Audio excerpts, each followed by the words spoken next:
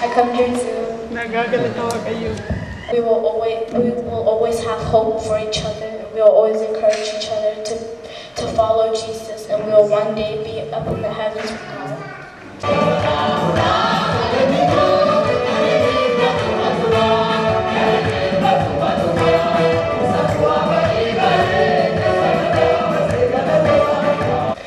Dear Heavenly Father, forgive us for any mistake we have made. Dear Heavenly Father, bless these people who made this church become to one. Thank you for making this church so we can praise to you. We don't just come to this church just to leave, just to come and just to leave. We praise for you, our love, and we worship for you have made this world just for us. We are your children and you are the Father. We love you for all our hearts. We come every Sunday just to love you. We dress appropriately and we always have the heart just over there for you. Forgive and thanks.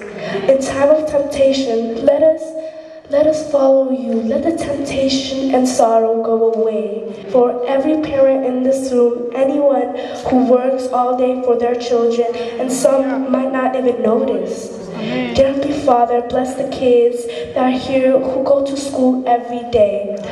They go to school to get the education and to wrap all they know in their brain. Dear Heavenly Father, we come for you have cared for us every single day, every step of our lives. You know the future, you know the past, you know what we're going to do. In the Bible, you teach us just by words we know. Every day we go in that Bible, we learn something new. We learn about you.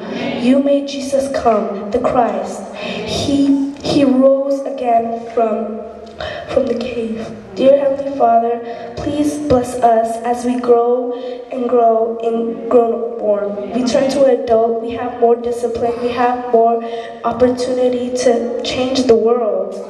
Dear Heavenly Father, bless everybody in this room who made a part. Please help those who don't even help people. They just leave them all alone out there doing nothing, being sorrow, being sad. I say this in the name of Jesus Christ from my heart. In the name of Jesus Christ, Amen. Amen.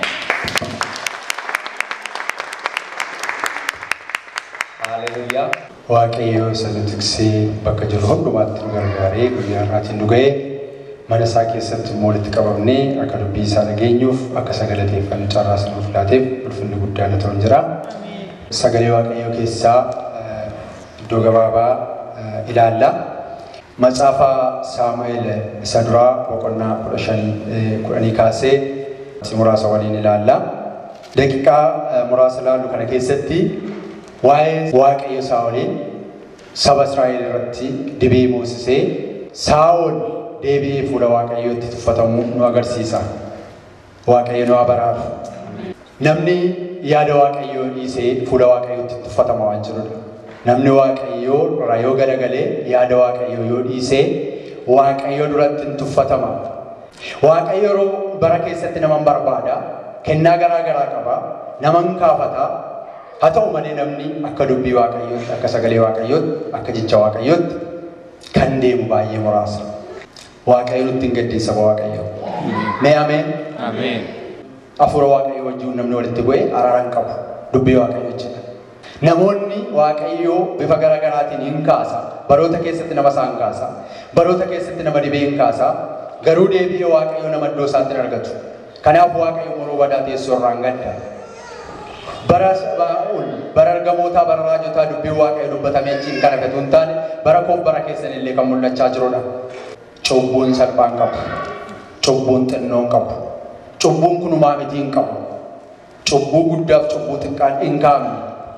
Kunumaa mitiin Eelii ijoolleen isaa caalaatti gara xuraa'ummaatti gara cubbuutti akka isaan deeman taasise. Waaqayyo isa kana argees immoo hin gadde teessoo irraa dubbii Waaqayyo. Namni fuula Waaqayyootti tuffatame, namni fuula Waaqayyootti ciiga'ame, Waaqayyo kana booddee nama kana tiisaan tuffadheera kan jedhu lammaffaa deebii qabu. Mee bara koof bara keessa na ilaallu. Maal fakkaannaa? Maal fakkaataa? yeroon keenya maal fakkaata isa darbinu waan labsinee yookaan lallabnee walii lallabnee kitaaba dubbisnee akka seenaatti kan bira dabarru tun taane gara jireenya tokkoon keenyatti fiduun nuuf ta'a.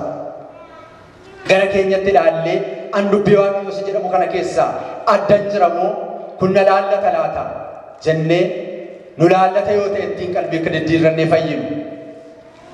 Nu laallatu immoo yoo ta'e immoo caalaatti akka waaqayyootti maxxannuudhaaf dubbii waaqayyoo kun gara keenya dhufu. Ulfinni gooftaa macaafatu.